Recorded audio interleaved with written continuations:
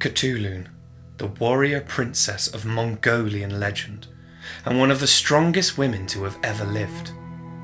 Born into the tail end of the great Mongol Empire founded by Genghis Khan, Khutulun was the great-great-granddaughter of the famous ruler himself.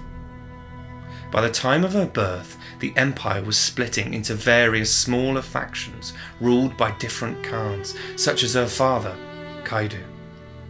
Many of these Khans favoured a traditional nomadic lifestyle in direct opposition to the most powerful Mongol ruler of the time, Kublai Khan, and civil war would dominate much of this period. Despite having 14 sons, the person Kaidu relied on most, both in battle and for counsel, was his daughter Khutulun. Her physical strength and skill in archery, horseback riding and warfare becoming fabled as she fought by her father's side.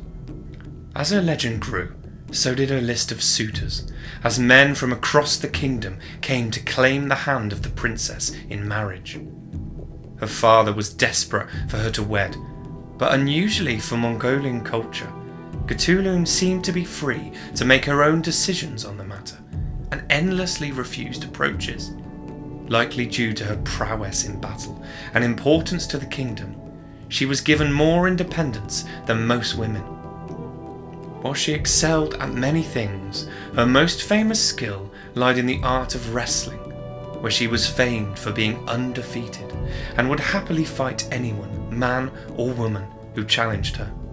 Growing tired of the marriage proposals, she set a challenge to any future suitors.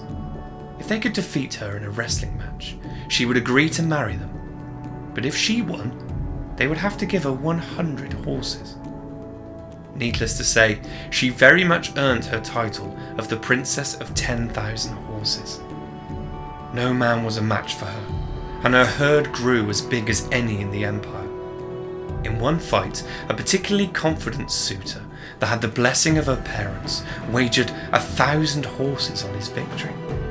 Her father pleaded with her to lose intentionally, keen for her to marry this man, but she refused, and ended that day 1,000 horses richer. Accounts differ, but the most common version is that she eventually settled down to marriage to silence the rumours of an incestuous affair with her father, this time without the need for a wrestling match. This ensured she remained undefeated throughout her entire life.